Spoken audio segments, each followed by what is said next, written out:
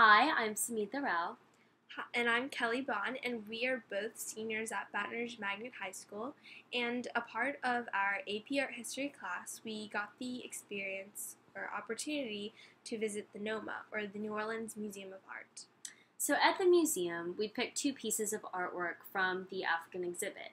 And now in this presentation, we are comparing and contrasting those two artworks to show the traditions and change in African culture. The artwork that I chose was the Ancestor memorial screen, or also known as the Duyen Fubara, made by the Kalabari people in the late 19th or early 20th century in Nigeria. And it was made out of wood, wicker, and pigment. And I got all of my info about the Duyen Fubara from artsconnected.org. And I chose the figure of Mama Wata, or Janus Densu, created by the Iwi peoples. And I got all of my information from the University of Washington. So the first image that we're going to talk about is the Duyen Fubara, or the Ancestor memorial screen. And I'm going to start by giving you all a little bit of the context. So the Kalabari, who made this piece, are known for their extensive skill in trade. In Kalabari culture, Duyen is the term used to describe the most prominent member of a trading family, and Fubara means forehead. The Kalabari believed that a person's life force, or living spirit, is held in their forehead. Another Kalabari belief is that their ancestors have significant influence over their daily lives. This artwork is known as the Duyen Fubara because the Kalabari believe it holds the life force of the most powerful deceased family member. In other words, the practice of creating the Ancestor memorial screen is a long-established tradition that not only gives a powerful ancestor a final resting place, which shows that it has a spiritual function, but it also allows the ancestor to watch over the family and allows the family to ensure that the ancestral spirit is under control, which shows that it has a personal function. So next I'll talk a little bit about the content. So the artist of the Duyen Fubara used hierarchy of scale to depict the importance of the ancestor it was created for. The entire piece is built to be hung on a wall. In the center of the wooden frame, you can see that there's a tall male, and two smaller males are flanking both sides of his body. Their gender can be determined by the emphasis placed on their pectoral muscles, which shows the male's strength and power. The tall male is the depiction of the ancestor whose spirit is being stored, and the two males are his guards. All three men are sitting. Above the wooden frame, two heads are watching over the three seated men. These two heads are depictions of ancestors who passed away before the tall man did, and they're watching over his spirit as well as the family.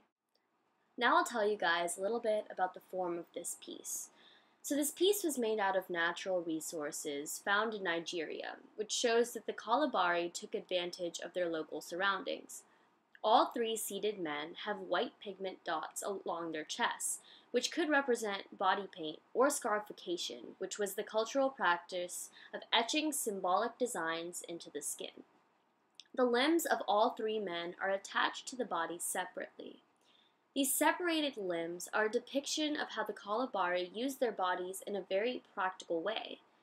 Their faces are more stylized than naturalistic, and the eyes are the most prominent facial feature because they are painted with a lighter color. All faces in the artwork have larger lips and noses, which are features commonly found in African art. All figures depicted are also wearing crowns, although the tall man in the center has the biggest crown. His crown is most ornately decorated and has two eyes in the center of it. This symbolizes how he is watching over the family and channeling his ancestral energy, along with the energies of past ancestors, into his family's daily lives.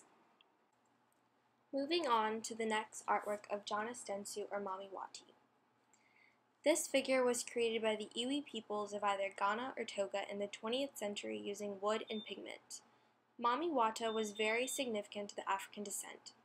During the 16th and 19th centuries, millions of Africans were enslaved and forcibly removed from their homelands and carried across the Atlantic Ocean, and for them, Mami Wata was their only source of hope. Having had influenced by indigenous water spirits, European mermaids, snake charmers, Hindu gods and goddesses, as well as Christian and Muslim workers, the Iwi peoples created Mami Wata, which served as a devotional, economic, and political aspiration. They looked to her with their concerns related to infertility, impotence, infant mortality, and other procreation ideas. Some even looked to Mami Wati as a spiritual force with a seductive presence that offered pleasure and power. She was the epitome of unattainable beauty, power, and goodness that the Africans worshipped.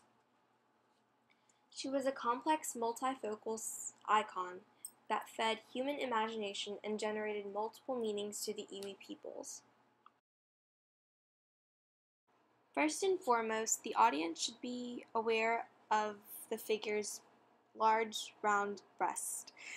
The figure's breasts emphasize that the figure is indeed a female, and also suggest that she served as a paragon for desired fertility. Mami Wata's mermaid tail makes her half human and half fish, indicating that she straddles land and water, also culture and nature, as she is the mother of water. The artist also strategically placed a snake on top of the figure's head as well as around her neck, possibly serving as protection or guardianship. Mami Wata was recognized as a snake charmer, which in many cultures symbolizes the victory of good over evil. She also has two heads, which indicates a sense of duality between life and death, the fact that there can be no life without death, similar to that of the Tatliko female figures. Anyone that wanted to communicate with Mami Wata was required to sacrifice something substantial, such as life of a family member, which signifies the duality that she represented, having one thing or the other. The way that Mami Wata holds her hands in a circle indicate a sense of wholeness and eternity, which does contradict the idea of duality presented earlier. African cultures really stress the power of water because it was a source of not only sustenance but also a focus of spiritual and artistic expression. She was their nurturing mother, provider of riches, healer of physical and spiritual ills, and the embodiment of dangers, desires, risks, challenges, dreams, aspirations, and fears. She was looked at as a deity that Africans worshipped. And throughout Africa you can find multiple different depictions of her.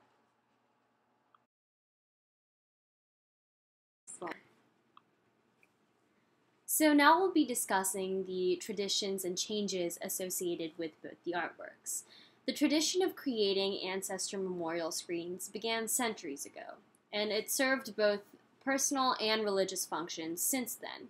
A wide variety of memorial screens have been created, as each family that creates one adds designs to help distinguish it from others. The tradition of creating figures such as Mami Wata also began centuries ago and has both personal and religious functions as well. A wide variety of figures have been created that represent the unattainable beauty, power, and goodness that Mami Wata represents. And each of these figures is created with distinct details that set it apart from others. Both pieces of artwork were created with natural resources found in the area that they were made in. And both also reflect the African belief that certain animate objects hold spiritual forces. The Ancestor memorial screen holds the life force and spirits of a prominent ancestor, while figures such as Mami Wata hold spirits of water and fertility. And as for the change from the 19th to 20th centuries, the focus of African art shifted.